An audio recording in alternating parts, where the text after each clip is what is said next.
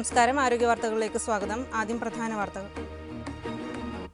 ഇന്ന് ലോക hyper tension ദിനം. ലോകത്ത് 3-ൽ-1 ഹൈപ്പർ ടെൻഷൻ അഥവാ അമിത രക്തസമ്മർദ്ദമെന്ന് റിപ്പോർട്ട്. സംസ്ഥാനത്ത് 3000-ലധികം ഡെങ്കിപ്പനി കേസുകൾ റിപ്പോർട്ട് ചെയ്തിട്ടുണ്ടെന്ന് ആരോഗ്യമന്ത്രി കെ ശൈലജ. അപസ്മാരം അടക്കമുള്ള രോഗങ്ങൾക്കുള്ള മരുന്നുകൾക്ക് വില കുറച്ച് ദേശീയ ഔഷധ വില നിയന്ത്രണ സമിതി.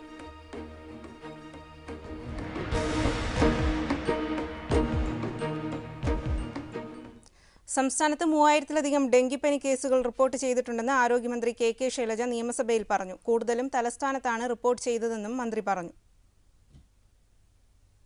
വരുന്ന രോഗികളുടെ എണ്ണവും വർദ്ധിച്ചു എന്നുള്ളതൊരു വസ്തുതയാണ്. തിരുവനന്തപുരത്താണ് സാർ ഏറ്റവും കൂടുതൽ, കോർപ്പറേഷനിലാണ് ഏറ്റവും കൂടുതൽ പേഷ്യൻസ് വന്നത്. ആകെ 3100-ലേറെ ഡെങ്കി കേസ് റിപ്പോർട്ട് ചെയ്തതിൽ 2100-ഉം തിരുവനന്തപുരം ജില്ലയിലാണ്. അതിൻ്റെ ഏറ്റവും ഭീമമായ ഭാഗവും കോർപ്പറേഷനിലാണ്.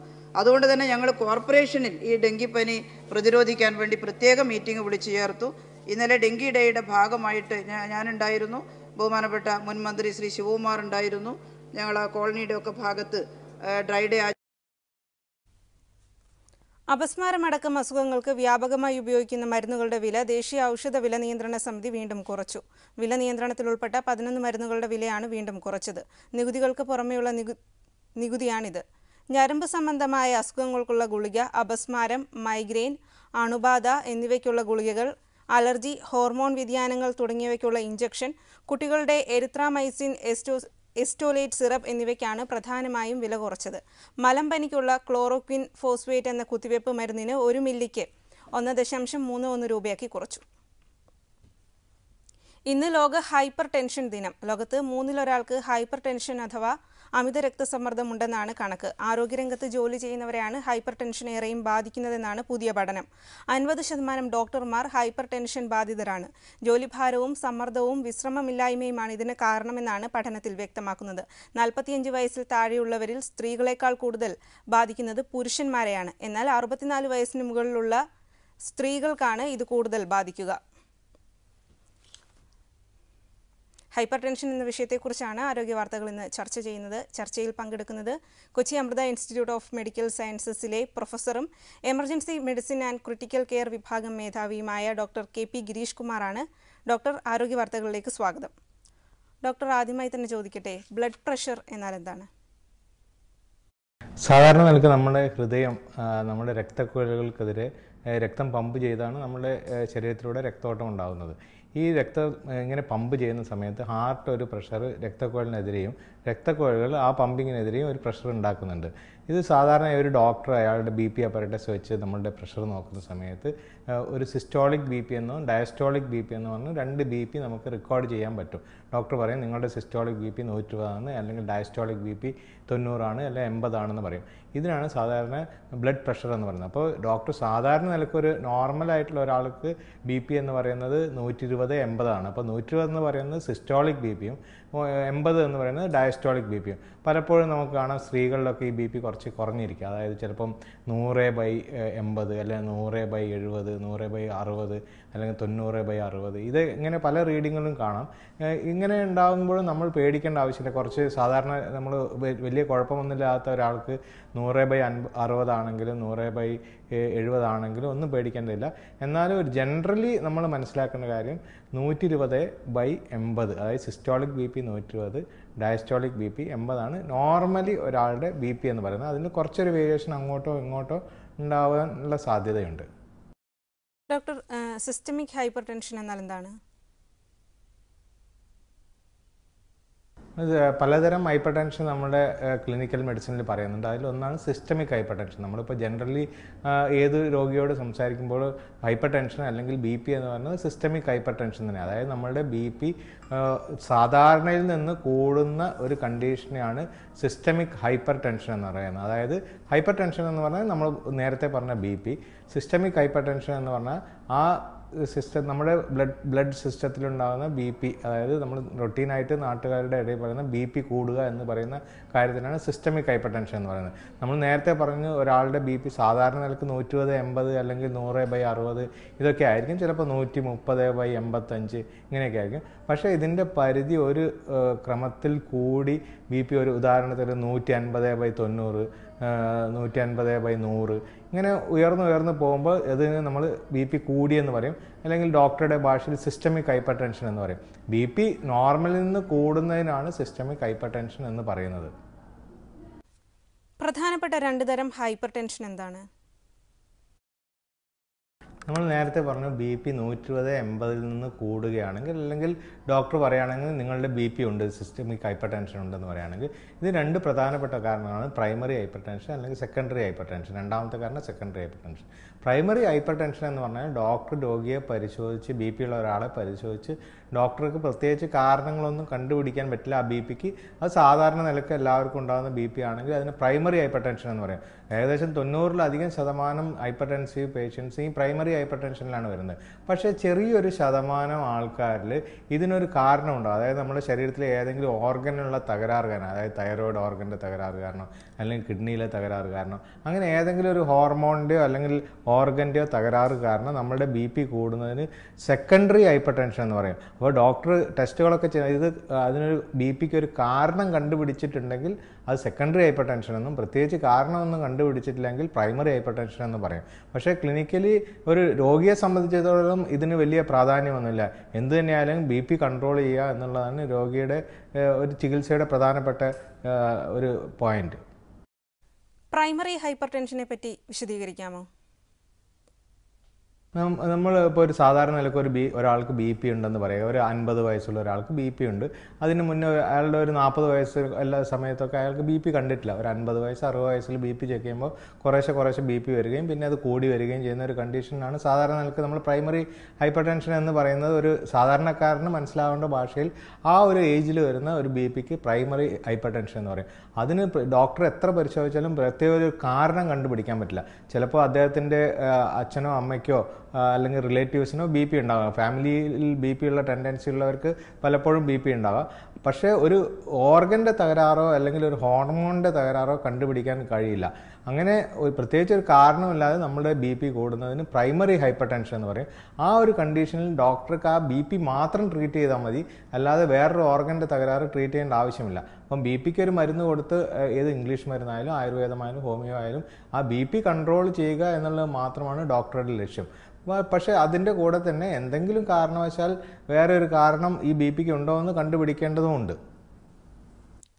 അതേപോലെ തന്നെ സെക്കൻഡറി ഹൈപ്പർ ടെൻഷനെ പറ്റി വിശദീകരിക്കാമോ?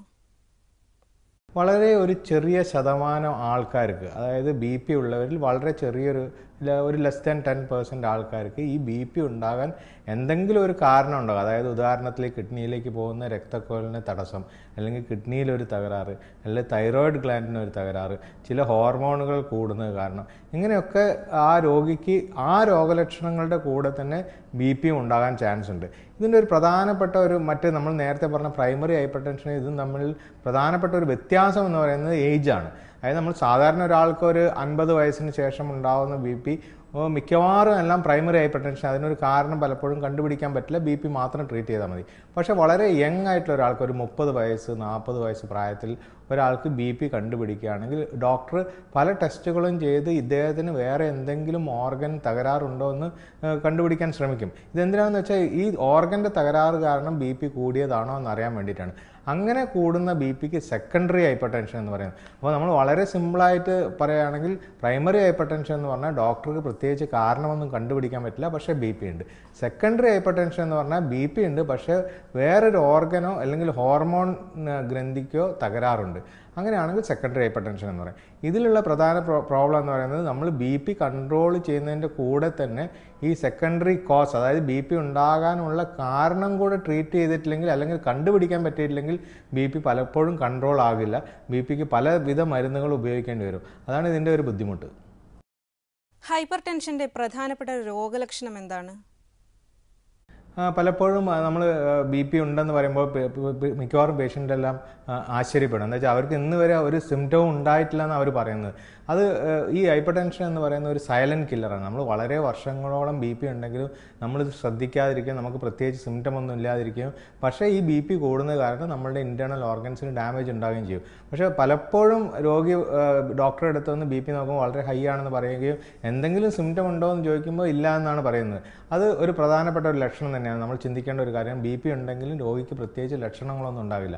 പക്ഷേ എന്നിരുന്നാലും ഒരു നല്ലൊരു ശതമാനം പേഷ്യൻസിന് വീക്ക്നെസ്, അതായത് വളരെ ക്ഷീണം തോന്നുക, തലവേദന തോന്നുക, അല്ലെങ്കിൽ ഒരു നെഞ്ചിടിപ്പ് തോന്നുക, ഇതൊക്കെ ബി പി ഉള്ള ആൾക്കാർക്ക് സാധാരണയായി കാണുന്നുണ്ട്. പക്ഷേ അത്ര കോമൺ അല്ല. അതുകൊണ്ടാണ് ഇതിന് സൈലൻറ്റ് കില്ലർ എന്ന് പറയുന്നത്. അപ്പോൾ നമുക്ക് അകാരണമായി തലവേദന തോന്നുക, അല്ലെങ്കിൽ അകാരണമായി ക്ഷീണം തോന്നുക, അല്ലെങ്കിൽ നെഞ്ചിടിപ്പ് തോന്നുക, ഇങ്ങനെയൊക്കെ നടക്കുമ്പോൾ കിതപ്പ് തോന്നുക, ഇതൊക്കെ ബി പിയുടെ ഒരു ലക്ഷണങ്ങളാണ്. അപ്പോൾ ഇങ്ങനെ എന്തെങ്കിലും ഉണ്ടെങ്കിൽ നമ്മൾ ഉടനെ ബി പി ചെക്ക് ചെയ്യാൻ വേണ്ടി പ്രത്യേകം ശ്രദ്ധിക്കണം. എന്നിരുന്നാലും ഒരു 40 വയസ്സ് കഴിഞ്ഞാൽ റെഗുലറായിട്ട് എല്ലാവരും ബി പി ചെക്ക് ചെയ്യണം. അതായത് പലപ്പോഴും നമ്മൾ ബി പി ഇല്ല എന്ന് വിചാരിക്കുകയും ബി പി ഉണ്ടാവുകയും ചെയ്യും. ഇത് കുറേ കാലങ്ങൾക്ക് ശേഷം പല ഓർഗനും തകരാറ് വന്നതിന് ശേഷം മാത്രമാണ് നമ്മൾ ഈ ബി പിയുടെ വിപത്തുകളെ പറ്റി മനസ്സിലാക്കുന്നത്. ഇടവേളയ്ക്ക് ശേഷം ചർച്ച തുടരും.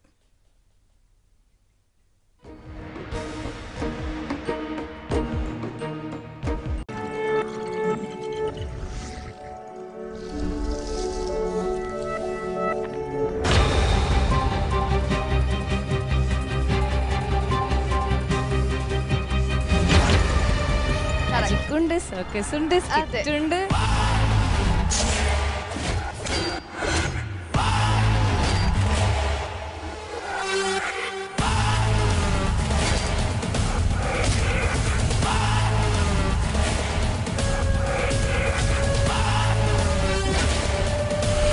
ഗ്രാൻഡ് മാജിക്കൽ സർക്കസ് വെള്ളി ശനി ദിവസങ്ങളിൽ രാത്രി 8 മണിക്ക്.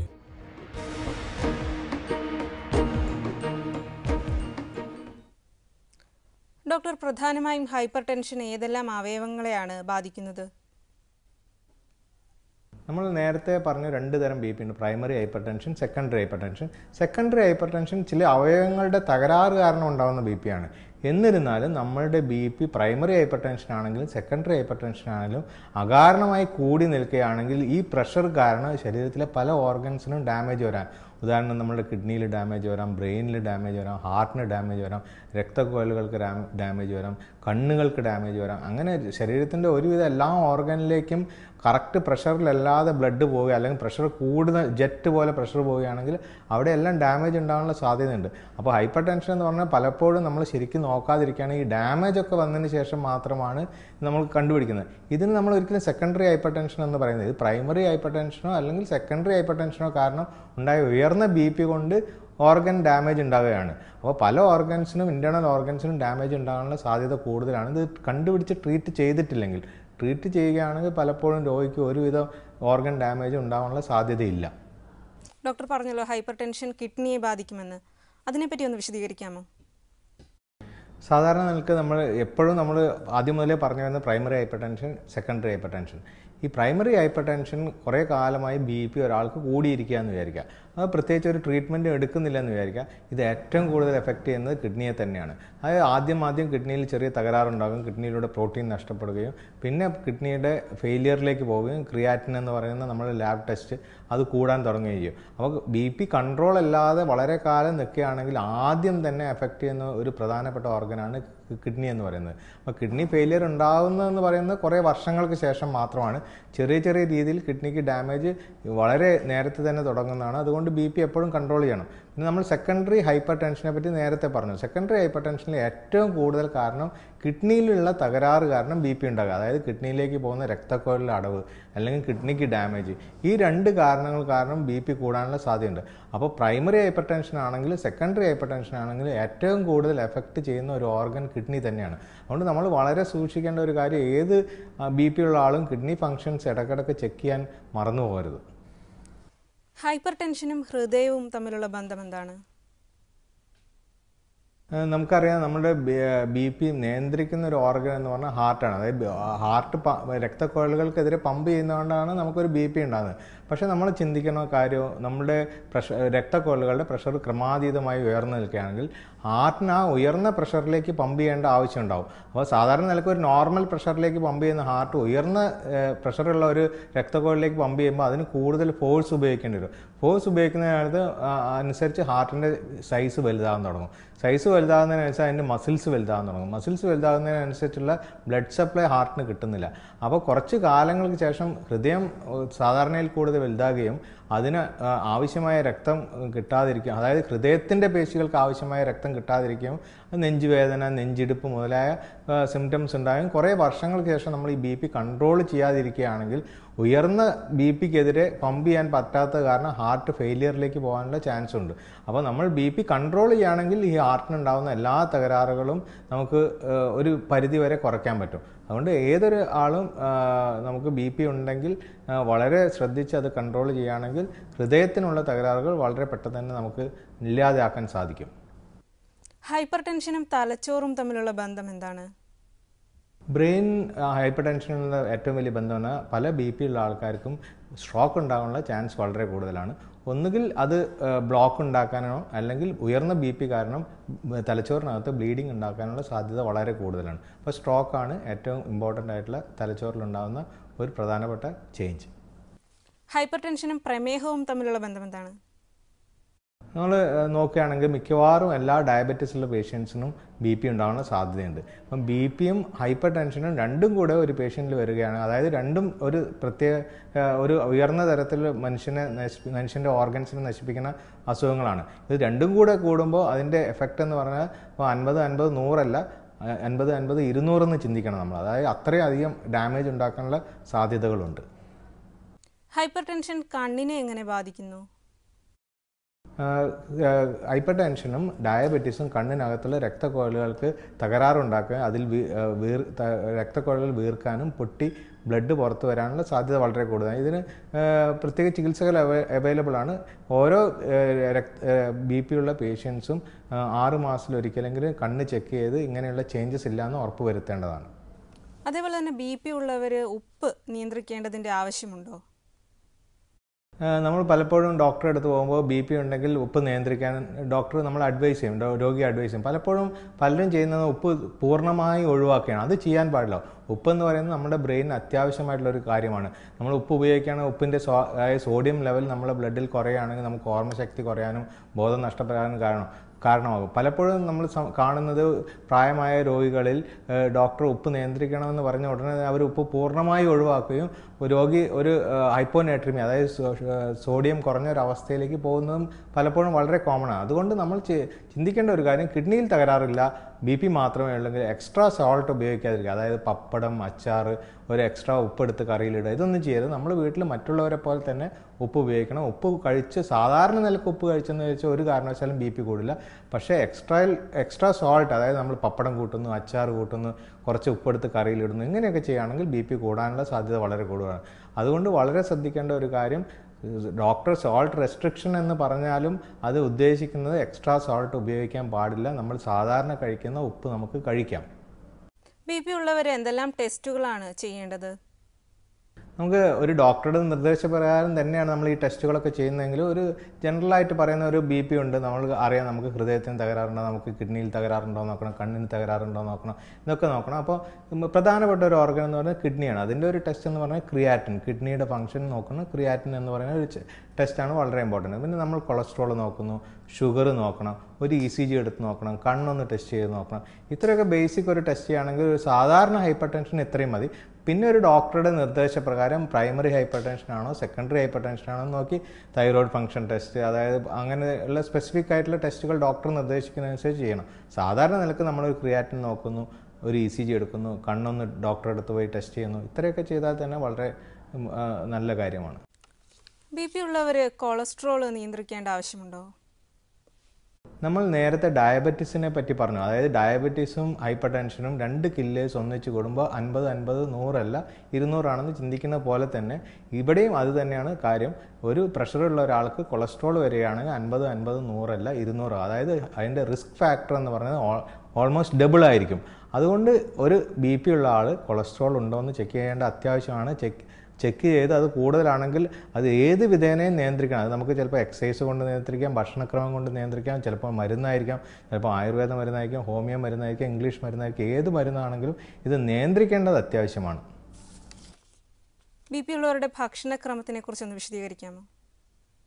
നമ്മൾ ഭക്ഷണത്തിൽ ഭയങ്കര റെസ്ട്രിക്ഷനൊന്നും ഒരിക്കലും ബി പി ഉള്ളവരോട് പറയാറില്ല. പക്ഷേ സാധാരണ നിലക്ക് നമ്മളൊരു നോർമൽ ഡയറ്റാണ് നമ്മൾ എപ്പോഴും പറയുന്നത്. നോർമൽ ഡയറ്റ് എന്ന് പറയുന്നത് നമ്മൾ അധികം ഉപ്പ് കഴിക്കരുത്, അല്ലെങ്കിൽ അധികം കൊളസ്ട്രോൾ ഉള്ള സാധനം കഴിക്കരുത്, അധികം ഷുഗറുള്ള സാധനങ്ങൾ കഴിക്കരുത്. പിന്നെ പ്രത്യേകിച്ച് നമ്മുടെ ഭക്ഷണത്തിൽ ഫ്രൂട്ട്സ് ഉണ്ടായിരിക്കണം. അതായത് ഫ്രൂട്ട്സിലാണ് പൊട്ടാസ്യം, മഗ്നീഷ്യം പോലുള്ള സാധനങ്ങൾ വളരെ കൂടുതൽ. ഈ ഫ്രൂട്ട്സ് നമ്മുടെ ഭക്ഷണത്തിൽ കൊണ്ടുവരാൻ വളരെ ശ്രദ്ധിക്കണം. ഉപ്പിൻ്റെ അളവ് ഒരു പരിധിയിൽ കൂടാൻ പാടില്ല. അത് എക്സ്ട്രാ ഉപ്പെടുത്ത് നമ്മൾ ഇടാൻ പാടില്ല.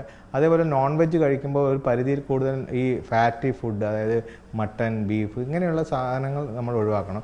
ഇതേപോലെ പ്രഷറുള്ളവർക്ക് കൂടുതൽ ഷുഗർ ഉണ്ടെങ്കിൽ അതിൻ്റേതായിട്ടുള്ള ഡയറ്റ് അഡ്വൈസും കൂടെ വേണ്ടി വരും. അപ്പോൾ ജനറലി നമ്മൾ പറയുകയാണെങ്കിൽ എക്സ്ട്രാ ഉപ്പ് ഉപയോഗിക്കാതിരിക്കുക, ഭക്ഷണത്തിൽ നല്ലപോലെ ഫ്രൂട്ട്സ് കഴിക്കുക. ഇതൊക്കെ ചെയ്യുകയാണെങ്കിൽ ഹൈപ്പർ ടെൻഷൻ്റെ ഡയറ്റ് എന്ന് പറയുന്നതായിരിക്കും. പിന്നെ ഫുഡ് ഓവർലോഡ് ആകാതിരിക്കാൻ പ്രത്യേകം ശ്രദ്ധിക്കണം. അമിതമായി ഭക്ഷണം കഴിക്കാതിരിക്കാൻ പ്രത്യേകം ശ്രദ്ധിക്കണം. ഹൈപ്പർ ടെൻഷൻ എന്ന വിഷയത്തെക്കുറിച്ചാണ് ആരോഗ്യ വാർത്തകൾ ഇന്ന് ചർച്ച ചെയ്തത്. ചർച്ചയിൽ പങ്കെടുത്തത് Kochi Amrita institute of medical സയൻസസിലെ പ്രൊഫസറും emergency medicine and critical care വിഭാഗം മേധാവിയുമായ ഡോക്ടർ KP ഗിരീഷ് കുമാറാണ്. വളരെയധികം നന്ദി ഡോക്ടർ ആരോഗ്യ വാർത്തകളിൽ പങ്കെടുത്തതിന്. ഒരിടവേള.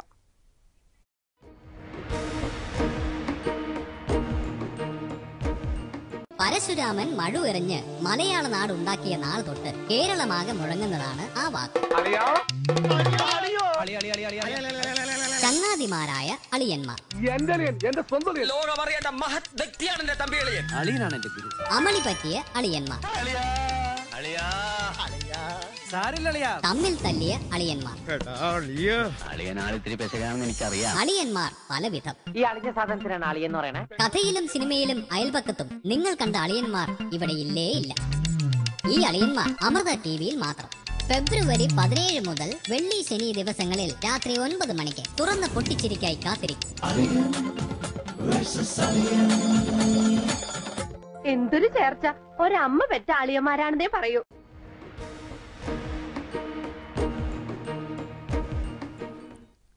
മാതാപിതാക്കൾ കുട്ടികളെ മാനസികമായി വേദനിപ്പിക്കുന്നത് ശാരീരികമായി ഉപദ്രവിക്കുന്നതിലും ദോഷകരമെന്ന് പഠനം. കുട്ടികളെ പേര് വിളിക്കുന്നത്, വേർതിരിവ് കാണിക്കുന്നത്, ഒറ്റപ്പെടുത്തുന്നത്, അവർക്ക് മുകളിൽ കൂടുതലായി നിയന്ത്രണം ചെലുത്തുന്നതടക്കമുള്ള പ്രവൃത്തികൾ മാനസികമായി അവരെ തകർക്കുമെന്നാണ് പഠനം.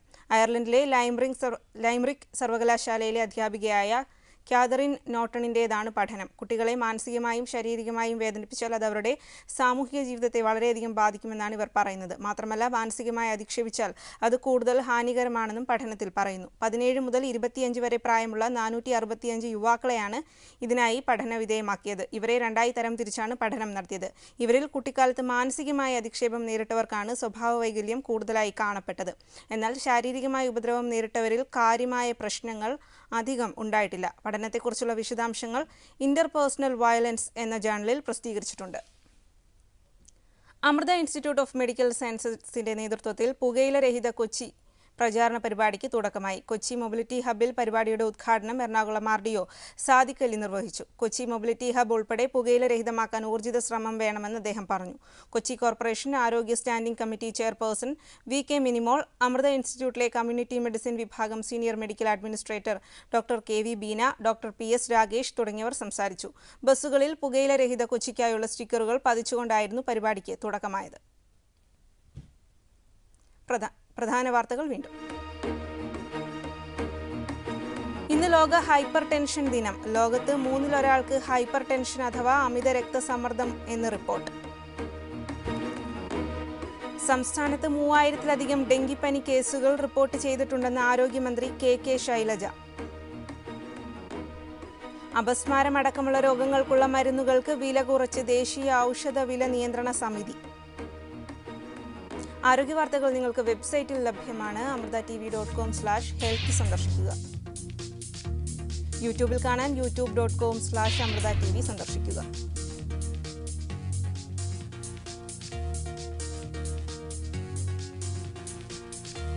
ആരോഗ്യ വാർത്തകൾ വീണ്ടും നാളെ ഉച്ചയ്ക്ക് 12:30 കാണാം. നമസ്കാരം.